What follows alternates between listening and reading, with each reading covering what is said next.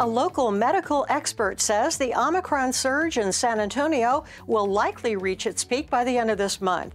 Dr. Ruth Berggren at UT Health says current data shows the peak will happen in about 10 days. It may be sometime in March, though, before the numbers drop. American Airlines Group has slashed thousands of domestic flights, and that includes 33 at San Antonio International Airport. Most of the changes are at its most popular hubs. This comes at a time when local airport officials are trying to expand air connectivity, the cuts in flights due to COVID.